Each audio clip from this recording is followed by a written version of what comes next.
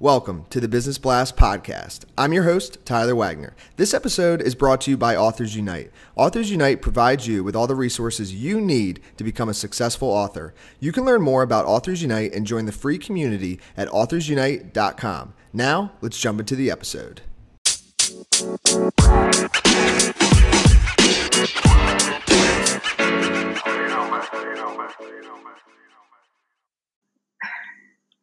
All right, everyone. Welcome back to another episode of the Business Blast podcast. I'm your host, Tyler Wagner. Today I have Rana Kordahi with us. She's the founder of Limitless Minds, which specializes in sales and sales leadership training for corporations. So welcome to the show. Thank you so much for having me, Tyler. Of course. Grateful to have you here, Rana. We'll dive into the first question. The first one I have for you is, what is the best story from your life that has an underlying valuable message? So one of the stories from my life is when I was a teen, I was pretty rebellious and I was kicked out and suspended from many high schools. And I was told by teachers, oh, you're not smart enough or you're not going to get anywhere. So I eventually dropped out of school when I was, I think, about 16. And I then reluctantly went back to an adult TAFE. So this college helps you finish your school, which is HSC. And there was this one teacher, his name is Ken, and he changed my life. He just treated me with autonomy as an adult, and he told me I was smart, I was bright. I went on to excel. And one day he met my mom randomly, like a year later, and he said to my mom, your daughter is one of the smartest students I've ever had. And my mom went and told this story to everyone for several years. But when she told me this story, it kind of boosted my confidence because I don't think I was very confident in intellectually. But I think the message is when you give people autonomy, whether they're in their children or they're in high school or they're at work, give them autonomy and that sense of purpose and believing in them, they can get anywhere. Yes, I love that. Thanks for sharing that with us. The next one I have for you is, what is the most valuable piece of information we should know that's within your expertise or industry? So I think whether you're a salesperson or you're not, I think everybody needs to learn sales because we're always selling ourselves, we're selling our services. I've sold myself into jobs so many times, and some of the top performing organizations train everyone in sales, whether it's the secretary or the CEO.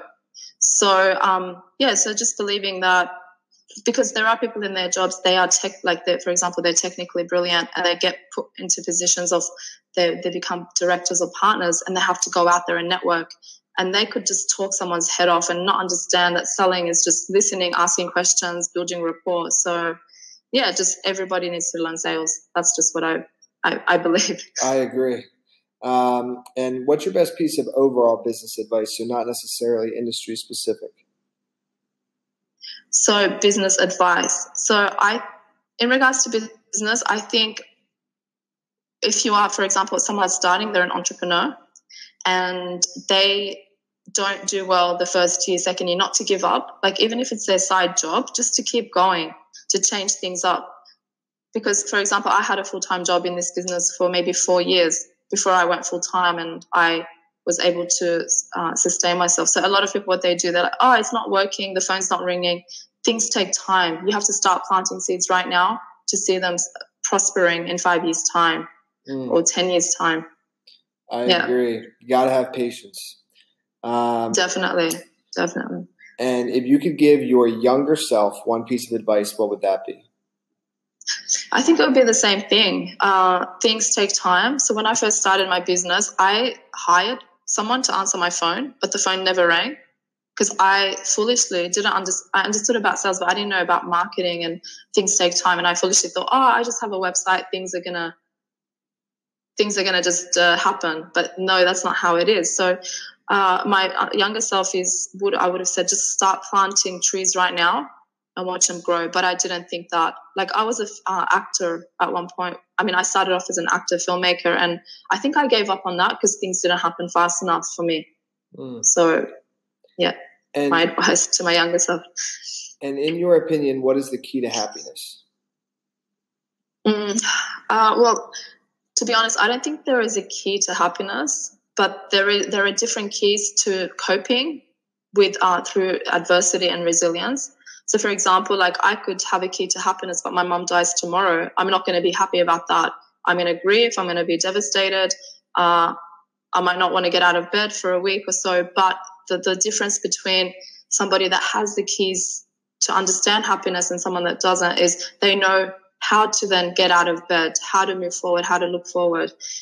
And I think there are three aspects of it. It's first, you have to accept that life's not easy and accept that.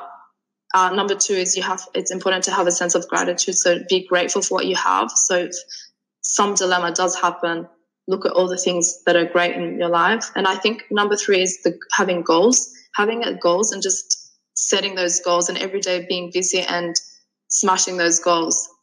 So, yeah, just keeping your mind busy as well. Yeah, I agree. Goals are very important. And growth, I think, like consistent growth is very important to happiness. Oh, yeah, definitely. And what is the best book that you've read, and what was the number one thing you learned from that? It's a very old book. I don't know if it's like over 50 years old or 100 years old, but it's How to Win Friends and Influence People. And it's basically it's a business book, it's a leadership book all in one. And something I learned was encourage others to talk about themselves and make them feel important. For example, the author in the book went to a dinner party once. I remember that story, and he spoke to a botanist. And that botanist, he asked him questions, and for 3 hours this botanist was just talking about himself. After the dinner party, the botanist went and said to the host, well, you know this guy Carnegie, well, he's the most interesting person I've ever met.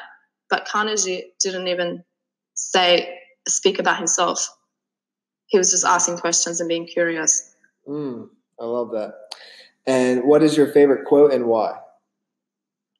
My favorite quote, I use this in my training as well. So there's three types of people: people who make things happen, people who watch things happen, and people who wonder what happened.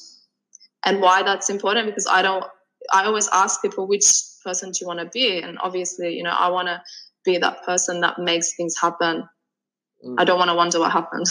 Yes, I agree. And thank you so much for coming on. The last question I have for you before we let you go is, where is the best place for people to find you online? So on my LinkedIn, you just Google my name, you'll find my LinkedIn.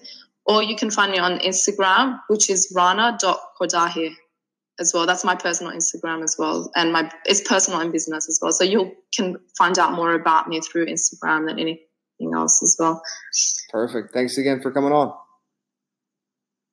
Thank you so much, Tyler. The podcast you just heard was published with Anchor. Got something you want to say to the creator of this show?